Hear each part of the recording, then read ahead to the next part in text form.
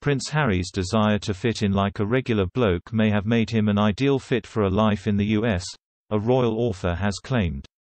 Christopher Andersen, author of Brothers and Wives, Inside the Private Lives of William, Kate, Harry, and Meghan, also noted the Duke of Sussex may not have been the first member of his family to look at the US as a possible new beginning.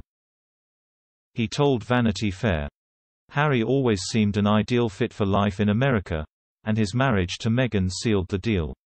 Harry has always seemed slightly embarrassed by his position at the top of Britain's class system and would like nothing better than to fit in like a regular bloke, something his father, Prince Charles, was congenitally incapable of doing."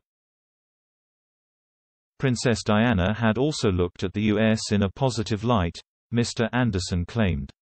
He said, "Diana always felt at home in the US, where her openness, compassion, and charisma made her even more popular than she was in Britain." Prince Harry was born third in line to the throne in the royal family but longed to live a more normal life than his fellow members of the firm.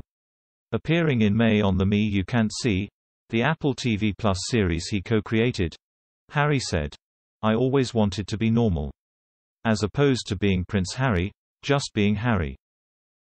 During his 20s, he found normalcy in the military, when he felt a soldier first and a royal second, according to royal biographer Duncan Larcombe.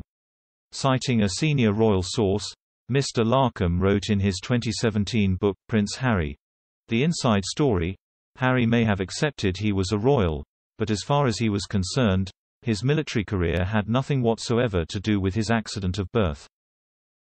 Being a prince and being an officer in the British Army were, in Harry's mind, two totally separate entities. This was one of the main reasons a military career was so appealing to Harry. As an officer, he could be normal. His grandmother may have been the head of the armed forces, but this didn't make a jot of difference in his mind. He was a soldier first, and a royal second.